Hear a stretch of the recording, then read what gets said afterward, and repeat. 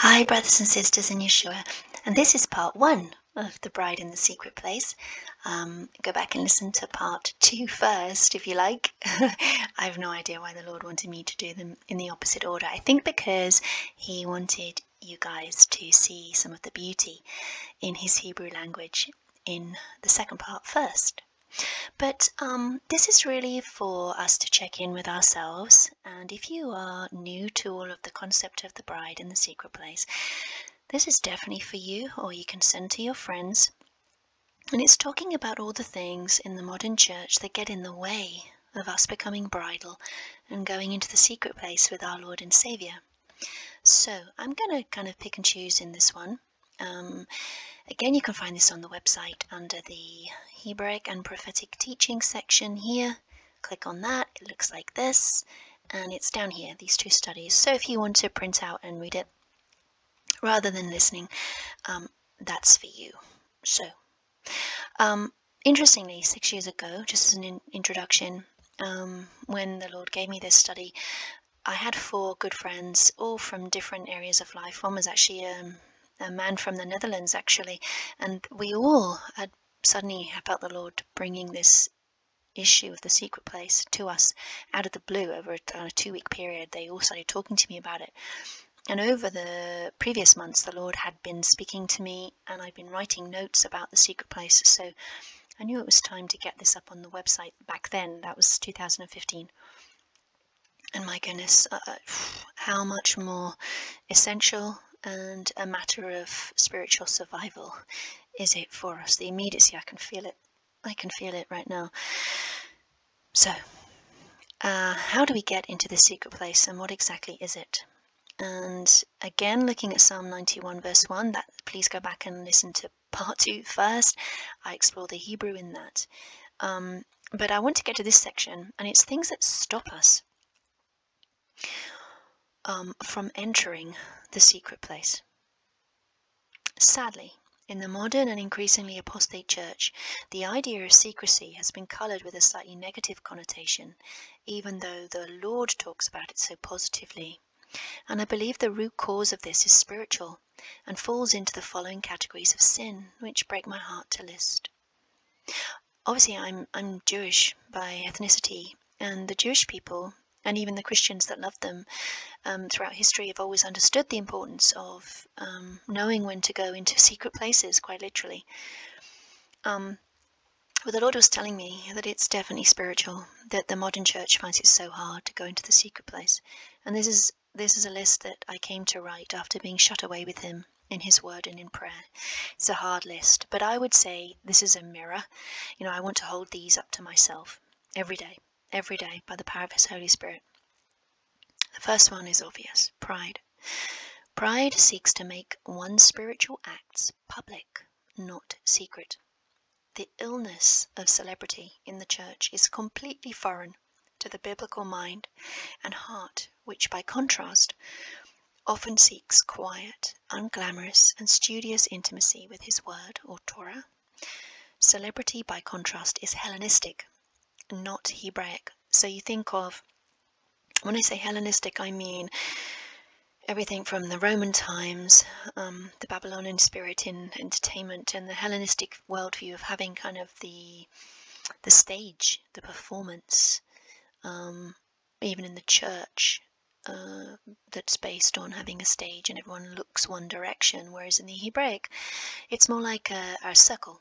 In synagogues, you have the bema seat where you read from the Torah in the center. In most synagogues, actually, and everyone's around it, much like a yeshiva. Yeshiva is a Jewish study school as well. You study the Word of God, and you all talk, and you all kind of cram in, much like a very talkative house group. So the 2 models are based on 2 different kind of worldviews. And but pride is in our heart, whichever model we're in. Christianity as social entertainment rather than obedience to God's living word. So this is the second thing the Lord gave me that comes in the way of getting into the secret place. In the Jewish faith, the culmination of the biblical year and yearly readings from the Torah is a day called the Feast of Tabernacles, or Sukkot. On this day, the Jewish people literally dance with the Torah scroll, which is the Word of God. And this day is called Simchat Torah, the joy of the Torah. And there's a dance literally called the bridegroom of the Torah. Who is the living word of God and the bridegroom? Do we want to dance with him through obedience to his word as one dances with a treasured husband? Think of a bride and groom on their first dance at their wedding.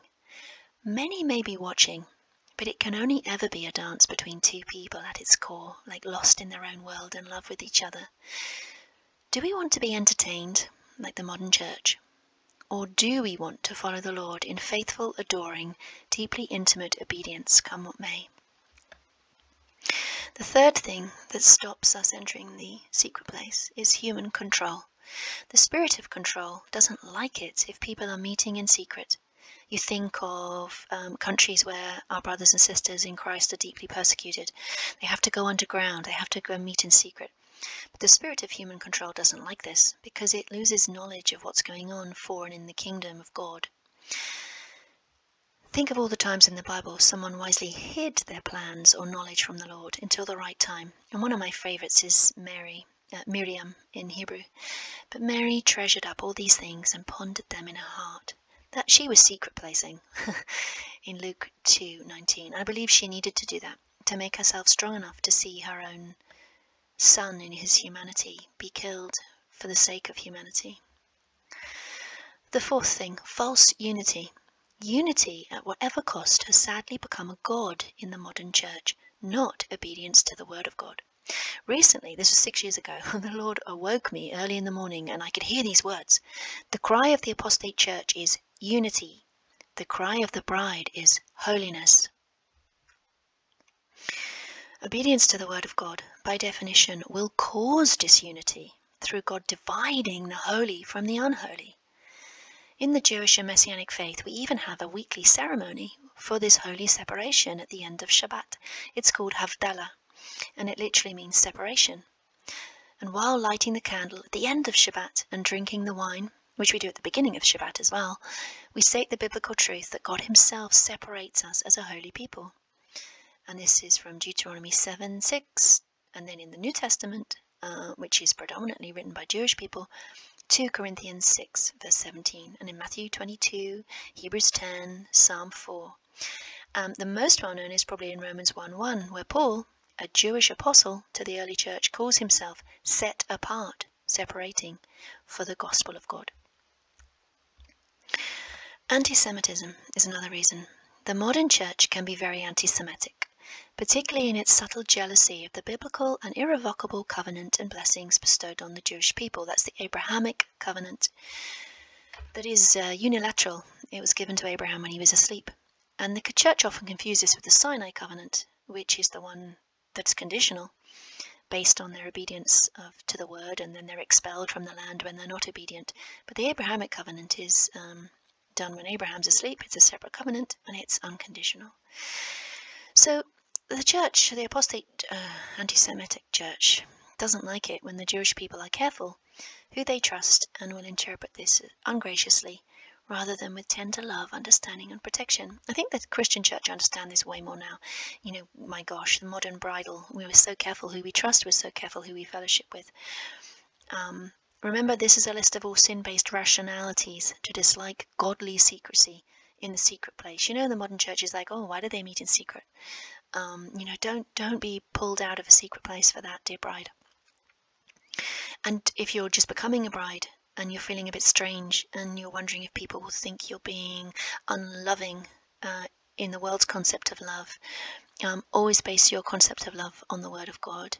And many times he calls us to be hidden, to be wise, and to keep holy things to ourselves. Another one is the fear of man. If we fear rejection by others, we will not dare to act in any way which may risk being misinterpreted by others, such as pulling away from sinful behavior. The Lord gave me these words when thinking about this point, that this is to replace God as our Lord with man as our God. This is to replace God as our Lord with man as our God. So don't do that. Let's not do that, so we can get into the secret place. The next reason is love of self. It's closely connected to the above, but if we put ourself as our God, We will again not want to be seen as being unnice by others. This one is a bone and marrow kind of, conviction here, as this will damage our image of ourselves within our own minds. Oh my goodness, the heart is so deceptive. Yet the Word of God tells us again and again that people will not like the biblical truth of sin, repentance, hell, and the need of the Saviour being spoken about. John Wesley, I think, said if you preach the gospel correctly, people will either get angry or they'll get saved. How different is that to the modern fake gospel? However, the bride in the secret place, being careful who we trust and with whom we closely fellowship, that will by definition only upset those very people who, based on their behaviour or lack of sound judgment, should not at that time be trusted. This is all a model. I can see, why the Lord is giving me this now. It's because, entering into the end times, the tribulation, etc. The bride and those left behind who then want to enter the secret place need to know to behave much like our brothers and sisters in Christ have been doing around other nations in the globe for centuries, for decades. And then another one is an imbalance between spirit and truth. Many modern churches overemphasize the supernatural but do not follow the truth of His written word. This leads to damaging and grave deceptions, all in the twisting of the name of Yeshua or Jesus. Whereas He says in John 4:24, God is spirit, and they that worship Him must worship Him in spirit and truth. In the modern church, the truth bit has gone missing a great deal of the time.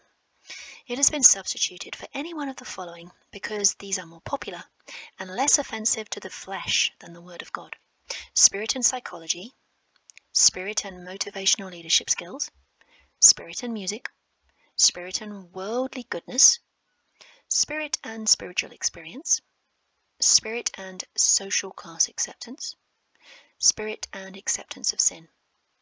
I feel like the Lord said, someone who's listening to this is examining that against the fellowship they're taking part in, and they're like, I think I need to go back to what the Word says. It's the Spirit and His truth only. This is either just religion, any of these, or modern kind of New Age beliefs actually, mixed with a dusting of the use of the name of Jesus. And so it is so spiritually dangerous. I implore us, through the one Holy Spirit, to get back deeply into living according to the Word of God every day in the secret place. The Lord only lists one combination: in spirit and in truth. And Yeshua, Jesus, couldn't have defined what truth is more clearly to us and His disciples in John 17:17, where He says, sanctify them by the truth. Your word is truth. If we are separating ourselves from damaging, unbiblical spirituality, we will be rejected by those who follow it, this unbiblical spirituality, because our separation will convict them of their fleshly ways. Don't be surprised if that happens to you. Keep pushing into the secret place. Keep following the Lord in His word and in His truth, in spirit and truth. All the above sin will stop us entering the secret place with the Lord. And don't let other people hold you back from entering the secret place. So if you see these sins in those closely around you, you need to switch camps, because they all contradict the Word of God and His specific instructions to us through the Bible. Tragically, because of diluted biblical teaching, much modern Christianity, in speech marks, is far away from the purity that is forged through persecution. Therefore, being secret and careful is sometimes misinterpreted as being aloof and elitist. But to those Christians and Messianic Jews who have been through persecution and are about to go through persecution, that's an alert. It is instead seen as a loving protection of the body of Christ and self-sacrificial, in that they are not thinking how being guarded will affect their social reputation. It is interesting to note that this is exactly how the Jewish people have often been misinterpreted. But the one new man of Jew and Christian together will suffer much of the same pain from both the world and the apostate church. So it is clear that the path into this treasured secret place is narrow and costly to our fleshly nature, because in order to get into it, we must leave our flesh behind.